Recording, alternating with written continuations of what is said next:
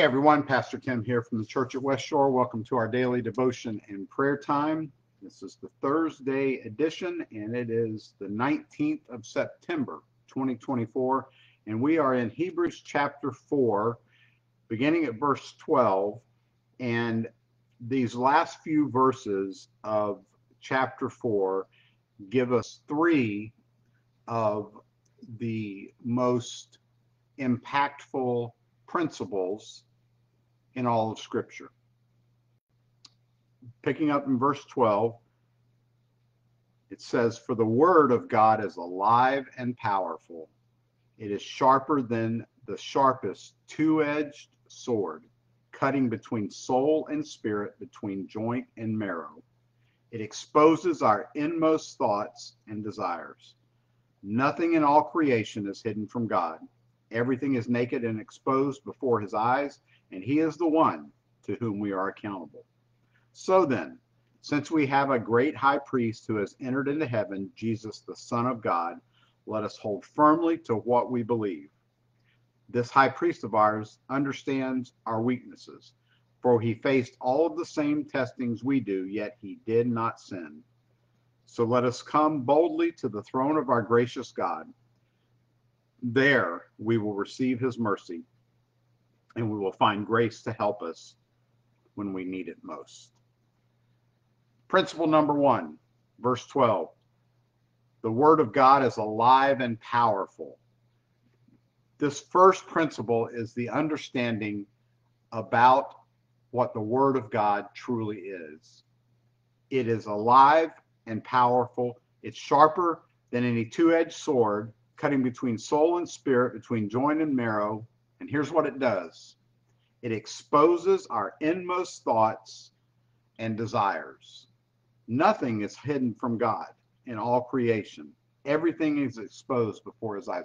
The first principle is simply the word of God is powerful.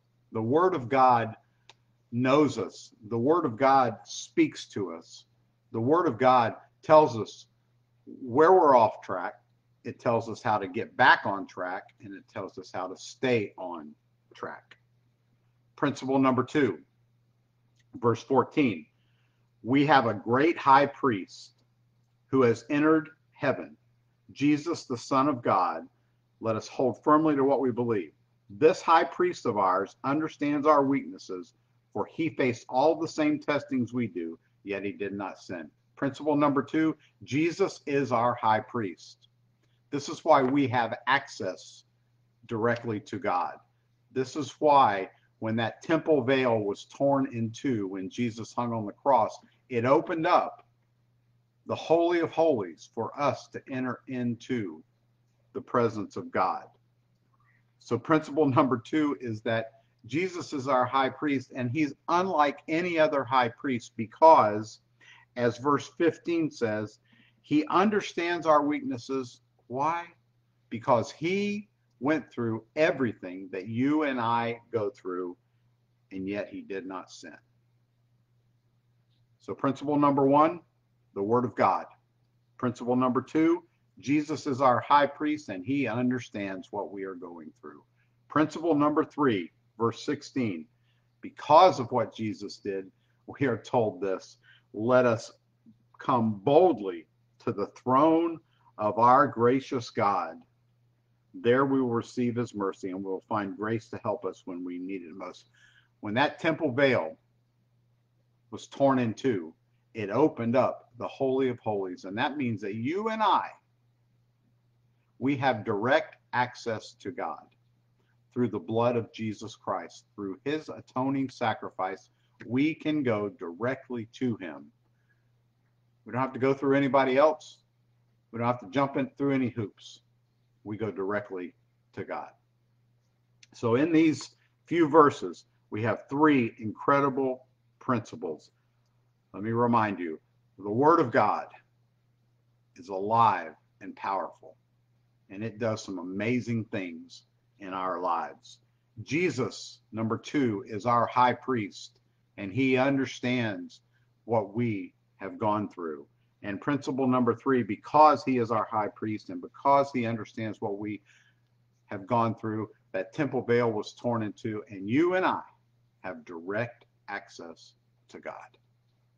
I pray you will ponder and take to heart these three principles from this wonderful passage in Hebrews chapter 4. Let's pray. Father, thank you for your word. Thank you for Jesus, and thank you for the access that we have to you right now. What we're doing right now, we have the ability to come to you boldly, and we thank you for that in the name of our precious Savior, Jesus. Amen. Well, I trust you'll have a terrific Thursday. Look forward to seeing you and being with you next time. And until then, may the Lord bless you and keep you. May his face shine upon you. May he be gracious to you and give you peace. And may you fall just a little bit deeper in love with Jesus today. Take care, and may God bless you.